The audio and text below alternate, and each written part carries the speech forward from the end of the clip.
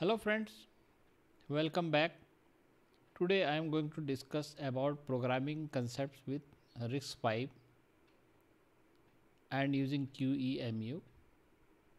This explains application binary interface concepts of operating system, language and processor architecture. Also QEMU simulation for RISC-V. In my last blog I discussed about fixed point, floating point data types and RISC-V ISA from user level perspective. We notice that any processor core architecture as implementation of particular ISA means that if the instruction set architecture is power architecture, then the corresponding processor core, for example E5500, is an implementation of that. You may take analogy of derived class in C++. In C++, what happens if there is one class and there is a derived class, then derived class will inherit the property of that class and add extra thing into that. So similar thing here, it inherit the property of that base ISA and add other things in that. And today I will discuss other privilege modes. I provided power architecture reference to understand the new RISC-V. I wanted to compare it with the known architecture, and let's look into the bigger picture to understand the ABI. So what we compared last time, that is the processor specific ABI, and let's look further. So what is the difference, by the way, between API and ABI? You might have heard of API. API is application program interface, is a format used for communication between two software modules. So for example, if you are using some library in your application, maybe third-party library, and that library provides you the detail about the return parameter and parameter to be passed, that is prototype of a particular function. So your application can call that particular function of the library and utilize that. So that is the way between application and the library, that thing is already shared in advance. Similarly for ABI, it is the format or convention defined at binary level. So application binary interface defines the calling convention, how that different registers parameters will be passed, machine interface, operating system interface. So this allows a linker to combine separately compiled modules, even object file generated by different compilers for a specific platform. That's why we are able to use that library or code compiled by a different compiler with our application. Binary level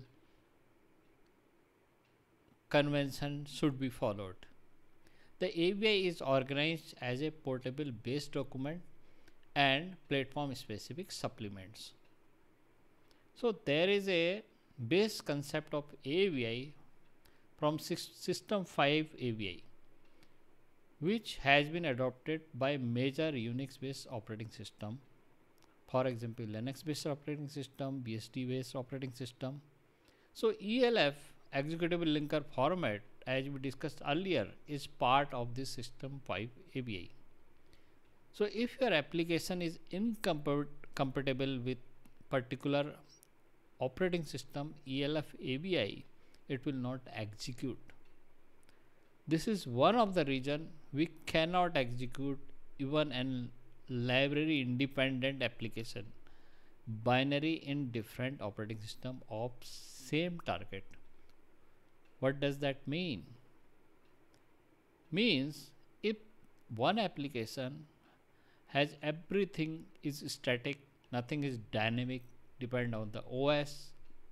For example, no dynamic loaded library or completely independent application, static application. Even that you try, that may not work if it is not following the ALF OS operating system ALF ABI. So that is the reason we cannot execute such application in two operating system of the same target. For example, let's say x386 Windows based complete independent application you cannot execute in the same machine Linux based application. For that you need emulator, like we use here that simulator. Here we use that. So those kind of things are required for we use this Oracle VM VirtualBox we use for that. And so let's see that system 5 ABI here. So here the base system ABI, and then whatever it defines calling convention, and the supplement you can see for each the link is given, whether it is AMD, MIPS or different ABI. These are called the architecture specific supplements. So that is in the wiki already. So that is that architecture specific supplement is basically called PSABI, that is processor specific binary interface, is the supplement of base ABI and provides detail about size of abstract types, that what we have seen last time in the RISC-V. The size of integer, size of long, those kind of thing, word, float. Last time we have seen Indianness, whether little Indian, big Indian, and must be referred for finer detail.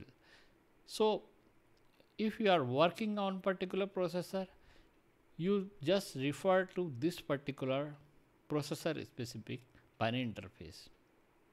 So this will have that kind of detail. And for example, in power architecture, we clearly explained last time about 5 different kind of books for to understand the architecture. So those are sufficient, and then that specific core specific detail is sufficient. And similarly, EABI is embedded ABI, is actually a family of ABIs, and one of the sub ABIs is GNU ABI, embedded ABI by GNU. So for Linux, so you can find many ABI specific options GCC that we will see in future, that is also ABI related thing for embedded. Like PPC ABI will be PowerPC, and then PPC EABI also may be there for embedded related thing. That gives the compiler hint that this is for embedded, this is for normal. So language specific is also there. C, C++, so name mangling or other thing in that. So for that reason, that even that Java bytecode spec is kind of ABI, and ABI help in interfacing library and application component different versions. So Java bytecode also support spec this based on that ABI only. So ABI helps in interfacing library and that I already explained above that. This is the reason that different versions, component different versions, if they follow that particular ABI, then it is possible interfacing.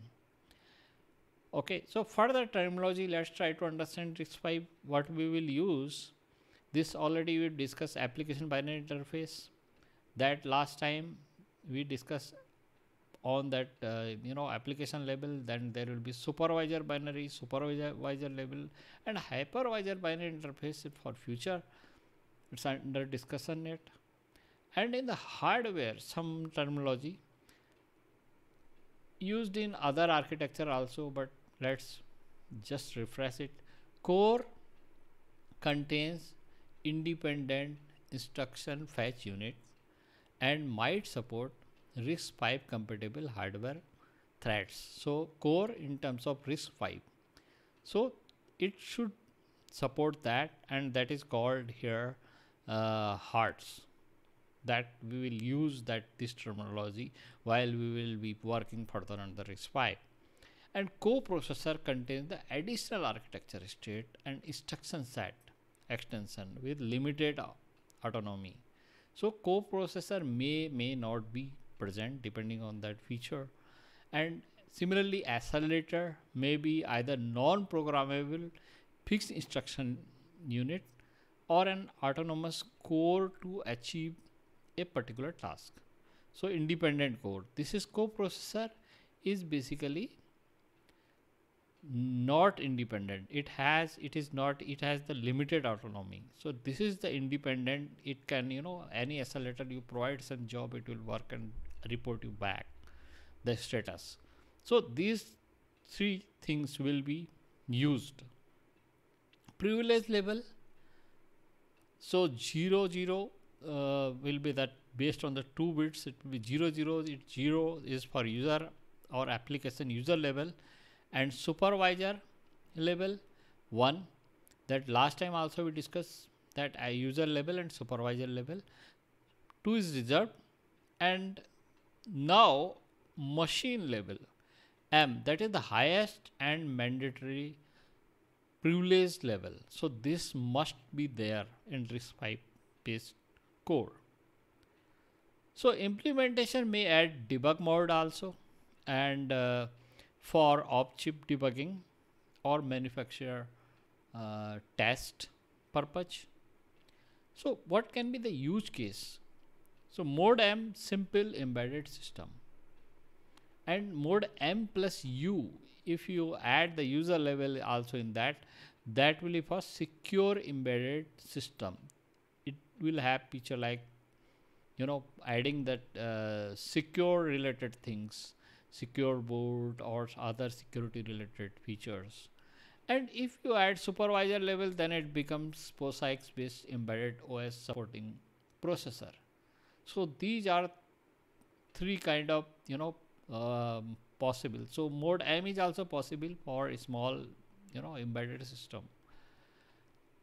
And control and status access, there are some other important things also that we will discuss while working on that, but just I am highlighting these things so that later if these comes, so should not have any confusion. So this will be also at user level, supervisor level, and machine level. Same control and status register for each. And privilege instruction set architecture, that will be machine level and supervisor level we have to discuss. Earlier we have already discussed the user level, application level. Okay, so that also I will discuss and later. So because I don't want to mix too much theory, let's try to grasp that some of the new things, whatever if you found something new here, and apart from that some other things are coming here, like in Linux, Dropbear. Dropbear, a small SSH server and client, is designed by Matt Johnson for embedded Linux systems. Okay, so this is SSH server and client. This is especially small and designed for embedded Linux system. So we will need this for SSH communication purpose. These things plus BusyBear Linux. So what happens now, BusyBox and Dropbear, from that if you simply drop the box drop, you remove this, then it will become BusyBear. So BusyBox feature plus this dropware together can create a tiny RISC-V Linux root file system. We need root file system apart from the kernel for complete Linux operating system. So for that, this is made, and that targets that virtual board in RISC-V QEMU. And here is the copyright link I have given and license information. So this BZPL Linux, so this is nothing but a root file system image that will build based on this software.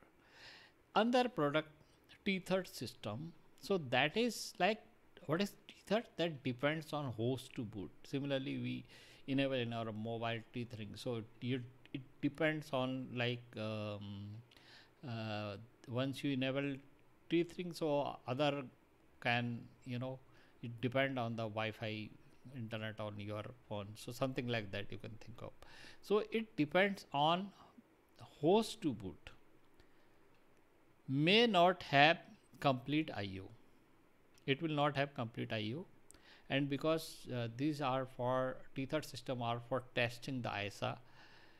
So Berkeley, other term we will use Berkeley bootloader, that is the BBL. It is the supervisor execution environment. So basically it will have that machine level highest privileges for T3 RISC-V systems. Means that will depend on the IOs are somewhere else, and not with this, so it will use the other IOs. So it is designed to host the RISC-V Linux port. So now you have bootloader. Okay, you have basically this root file system.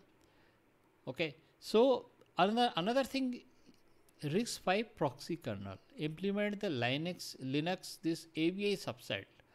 So I told you like operating system AVI, so Linux AVI subset, and support a single process. It will support single process because it is a basically lightweight kind of kernel. It can host statically linked RISC-V ELF binary. That is the actual application, actual kernel. It can host that.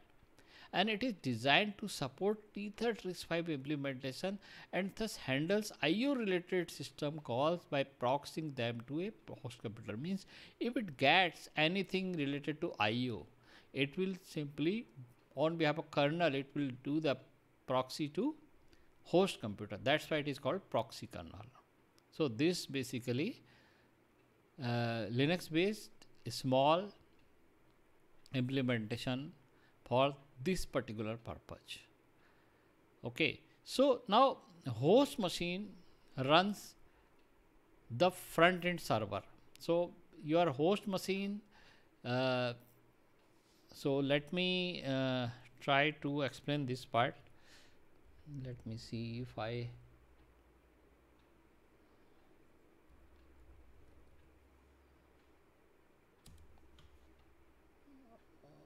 okay.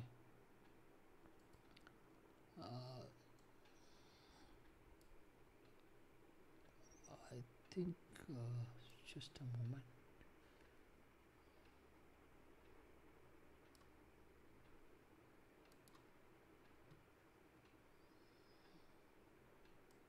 Okay, so that is basically just two connections. So you can think of like suppose one side a host machine and other side a basically your RISC. Okay, so let me give me 2 minutes, and if I can find that.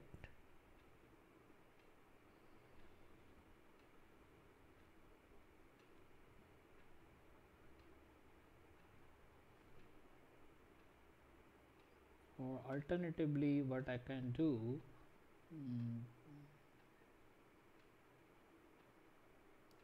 I can also give that in simple paint.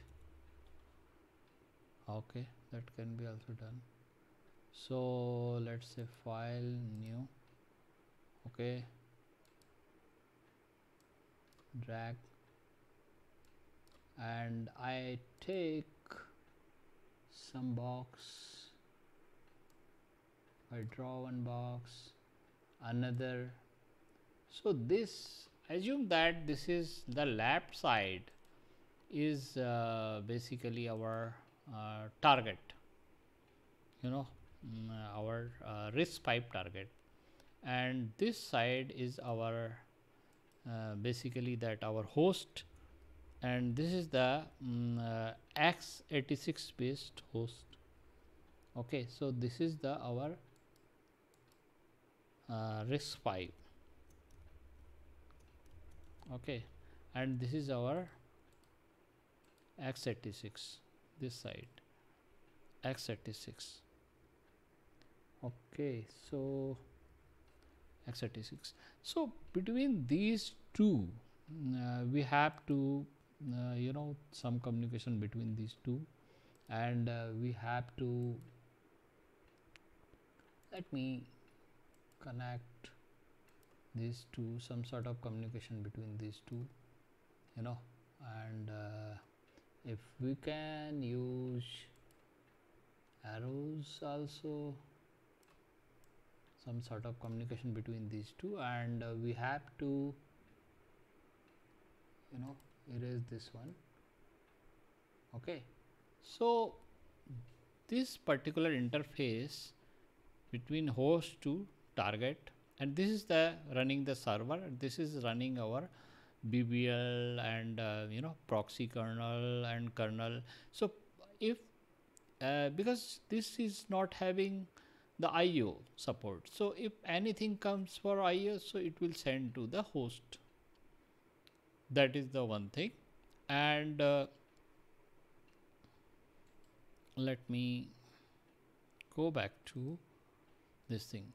So host machine runs the front end server right side, which acts as a bootloader by loading kernel to target memory.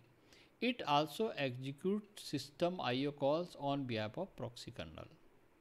Okay, that, and both host and target communicates using the STIF. Okay, so now let's see.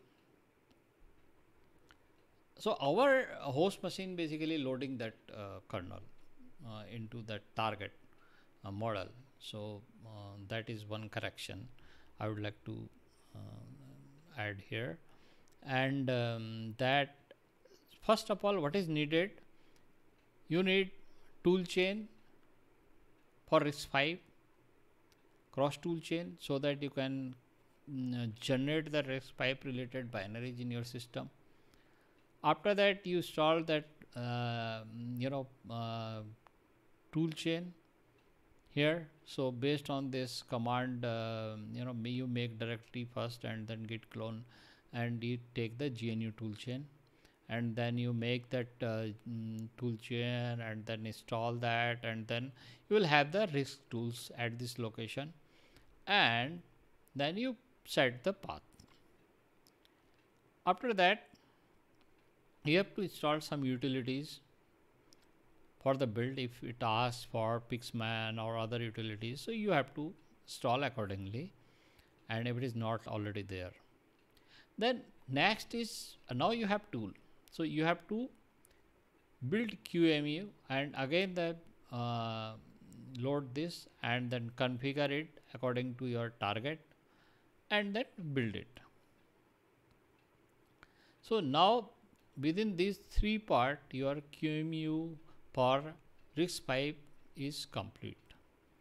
After that, further, you may either follow this step or use the ready-made binaries. So for that, first of all, BusyBear, as I told you, that tiny Linux root file system, and that you can simply again git clone and make it. And then you have to build that Linux kernel, actual kernel, and you again git clone this, and in that you make that architecture RISC-V and default configuration, and then you again generate the VM Linux binary from this. Now your root file system is with you, your kernel with you. Now you need bootloader and the proxy kernel. Okay, so this will have the it will also contain this particular generated that payload of that RISC-V, that RISC, and then no, this sorry, this should be that VM Linux. Okay, that payload. Okay, so because it has to load that, and host is this, and after that, if any issue building above 3 step, you can pre-build binaries, you can always take that, and finally you can use the run that. So basically, if you have the complete setup, so what you need to do to run that, you simply change to that particular directory. Within that we have created this folder, and within the build and release we need to go, and then we have to run this particular command. So it will clearly say this, the kernel is bbl, and then it will append that root file, this further command we can see here, like it will provide that particular root file system, busyware, and all these things, and then let me show you that how it looks like, and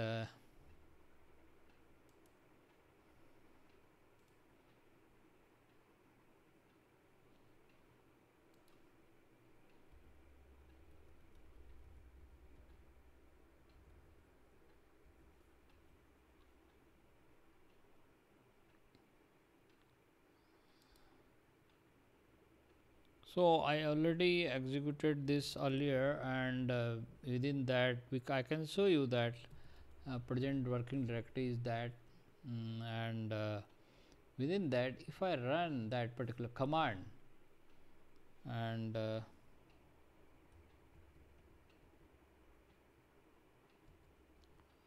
hope it is visible, and run it, and it will ask for the password because the sudo was used. Now after that you will see this, it is executing, and network setting is not yet done. So what I need to do, blindly I need to, even if it will keep sending the network related, so I will ignore that root, then it will ask for that password is busyware. I will the busyware, then Linux is booted on this, and here I will show you that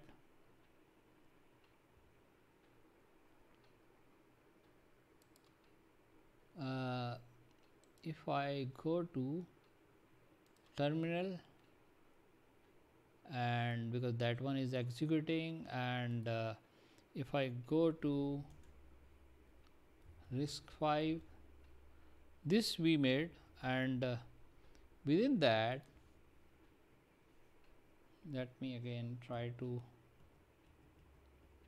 so here you can see Visible Linux and toolchain, and this is the kernel, and this is the proxy kernel, and this is the QEMU for emulation, and this is the our root file system. So each folder with complete source code and binary inside that. For example, if we look into this, so we will find that complete source code in that, and also if we go inside, for example, this, so busybox is there, that package is there, and drop this drop beer is there. So based on these two, it will create that. So this is what I wanted to just show you that today, this emulation with this, and please subscribe to YouTube channel, and for that best open source tool technology, and you can find this particular link. And thanks for your time.